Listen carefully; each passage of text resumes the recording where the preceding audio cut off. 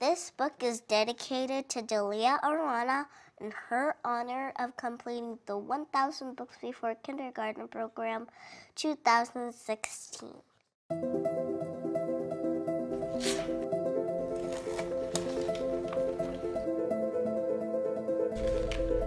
I'm Delia Arana. I'm 4 years old and I read 2,000 books.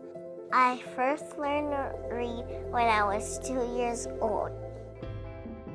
I would say I read 3 books a day or 4 or 5. I can even read 10 books a day. My reading challenge is to read 10,000 books.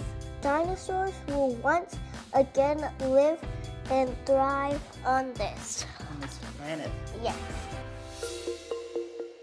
She'd been on the local news for her reading accomplishments, and we contacted the biggest, most beautiful library in the whole wide world. In January, I was invited to be a librarian for the day at the Library of Congress. Dr. Carla Hayden was so impressed, and we went in January, and she had the time of her life. I hopefully want to become a real librarian. I love to read in the library because it's more quiet and positive, so I can think in my mind. I also like to read in here and in my sister's closet. I think it's my own private library. If I make my own library, then I'll be happy for the rest of the day. When I open a book, anything is possible. Reading takes me all around the world. Do you know what the word inspiring means? Yes. What does inspiring mean? Inspiring means like, oh my gosh, I can do that too. I'm Delia, this is me, and these are my words.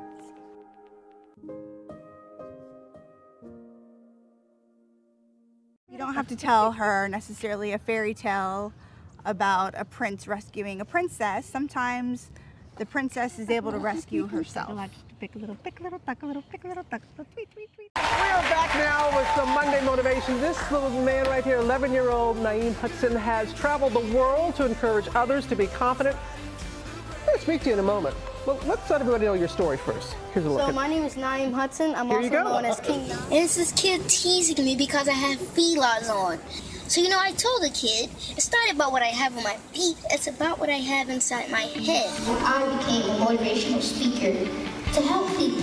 Children, let me tell you this. They're capable of doing everything. You have to let your children express themselves. You have to let them talk. You have to let them make noise. And remember, if somebody doesn't know something, help them. If you're dedicated to do something, do it today and do it right now. There's one young brother in particular. A few weeks ago, he was in Tanzania, Africa, speaking to young folks out there as a motivational speaker. Africa was amazing. Beautiful people out there. It was people with signs yelling my name, King Nak, King Nak. Little old me, I was in a newspaper. I'm still going through the same life as everybody else in the world because I'm not perfect. I'm the same as every child. All I do is just express myself. Wow. In a newspaper, now you're on Good Morning America. How did all this get started? Well, this really started from me dancing in the mirror and being goofy at a very young age. And You're still at a very young age, yes. so you know, okay. All right, go ahead. I know, it's a habit for me for saying that, but it started off with me dancing in the mirror, being goofy, and then it escalated to motivational speaking. I never wanted to be a motivational speaker at first. At first, I wanted to be an actor and a rapper, but motivational speaking is just something that escalated to. Now, I know people go, come on, man, you're 11 years old. You're gonna preach to me, you're gonna tell. How do you react to people who say that you're too young to do this, which is ridiculous? Well, how I react to that is I go on stage, I speak, I get off the stage, and I look at their faces, and I see them blown away. All right, all right. But I would think All right, well, let's see you blow away some people here. We've got some young people your age. How you doing? And there's some issues that they're going through, and we're going to start with, we have bullying and we have confidence. And so, Lauren, what is your question for King Na? What inspirational messages do you have for kids to help build their self-esteem and confidence? Well, that is a great question, Lauren. So I'm just going to give you a little scenario. Think about when you're building a Lego tower or a sand castle, and it's perfect, it's right where you want it. It's tall, it's amazing, and your little brother comes in and he knocks over your Lego tower, or your friends come to the beach and they make a mistake and run over your sand castle. Now, you're not gonna let your sand castle be shattered all over the floor, are you? No, the only way that you can get it back is if you build it back up again. So think about it like that, but with your confidence. When people try to knock your confidence down, when people try to break you, you have to build your confidence up every morning by waking up and looking in the mirror and telling yourself, I am great, I am powerful, I am strong. Anything that motivates you and anything that gets you going. All right. That's what, not only you, Lauren. I saw some adults over here shaking their heads as well. Bullying is also an issue that a lot of people, especially young people, are dealing with. Brooks, you have a question? What do you think a person should do to show love and positivity towards someone who's trying to bully or tease them? Well, what I would say to that is try to communicate with that person, because attitudes are evidence of misery. And what that means is when a person is getting abused at home and a person is getting yelled at, they go to a school and they look forward to picking on a younger person. So that's why you have to communicate with them and talk to them. And sometimes another thing, try to help them when they're struggling with the subject in class, because then you can become friends and then you can convince them to stop bullying. I've done it multiple times. How does this come to you? I mean, how have you, where does these life lessons, I mean, who has motivated you? How's this happened? I was gonna point to my father, but he doesn't like being on TV, so. But my father, he was always my motivation. He always drove me. Every time I thought about giving up, every time I thought about quitting, he was right there for me. And I love it, because we were going to have him on, and his dad said, no, this is his son's moment. He didn't want it, so don't put the camera on him. Don't put the camera on him. He doesn't want the camera on him. Way to go, Dad. All right. Now, you motivated the young ones. How about us old folks, the old ones? What can you say on this Monday? Give us a little Monday motivation. The big Monday. This is a day that a lot of adults complain about. But I want to tell all of you beautiful people this. Now think about your Monday like a basket, and let's just say you only put greasy food in this basket, like fried chicken and barbecue wings. I don't eat beef or pork, I'm just saying to give energy to the crowd.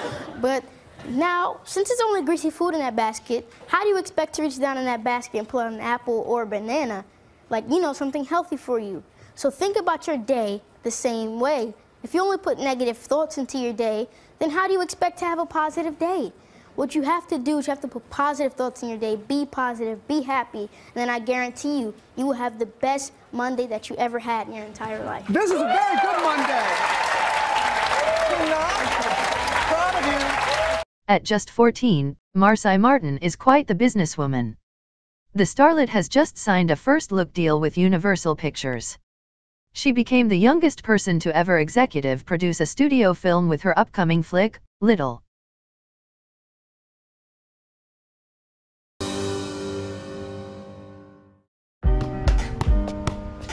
My name is Josh. I'm 13 years old, and I started my foundation because I saw there was a major need in the community to help out. So one day I was going to church, I was 4½, and we stopped at a red light. I saw a homeless man, and I saw on the sign it said, need food. In America, kids aren't shown that people out there are hungry. It was really revealing to me that people out there need help. Every day you'll be asked, Mom, can we do something to help? I want to make a difference. A lot of times the parents or the adults don't listen. We think, oh, they don't know what they're talking about or they're not serious. But he was persistent. So I said, okay, we will do something. I looked for a foundation that was able to let kids help other kids, and there was none at the time. We started helping a few families at my mom's church with food for a little bit, and then because there were so many people in need, we started the charity.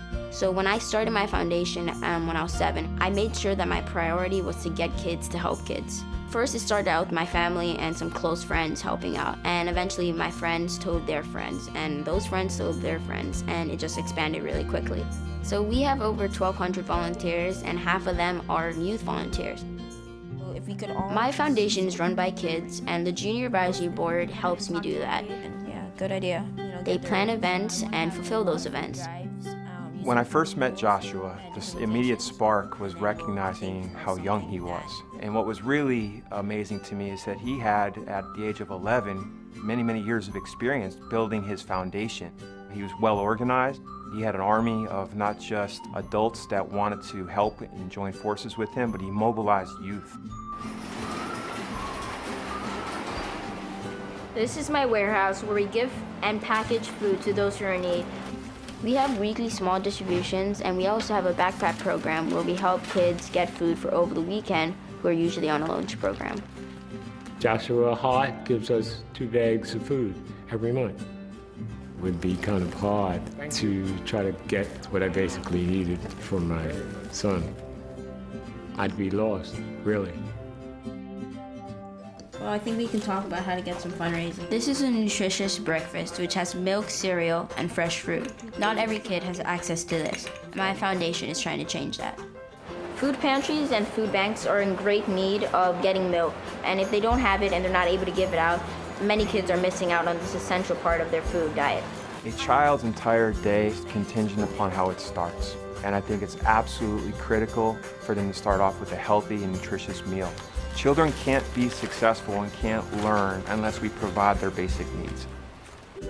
My experience with Joshua's Heart has changed my life forever. I found my purpose in life and my passion in life, which is to help those who are in need.